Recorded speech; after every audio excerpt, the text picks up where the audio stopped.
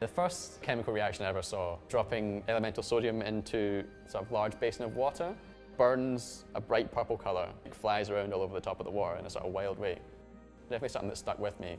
My name's Liam Martin and I'm studying for a PhD in chemical biology. I decided to take on the MRes because I thought it would be a good stepping stone towards a PhD. It was really put into context for me how much chemistry could be used to affect public health. The completion of the MRes gave me the opportunity to then proceed forward and undertake a PhD on the Wellcome Trust interdisciplinary programme, studying computational, structural and chemical biology.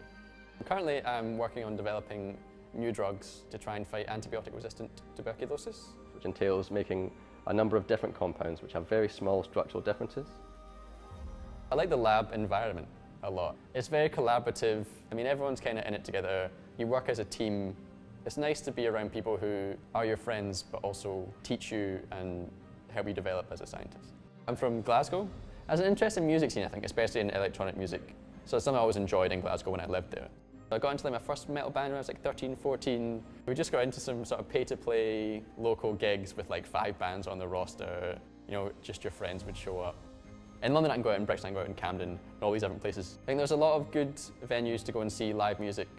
I listen to jazz when I'm working just to sort of zone into the work that I'm doing. It allows me to focus. You're not thinking about anything else, just in the moment. One of the key things that I like about drug design is that I have the potential to impact the lives of millions of people with my work. The ultimate objective is to develop a novel anti-tubercular compound, which we can then use to save millions of lives.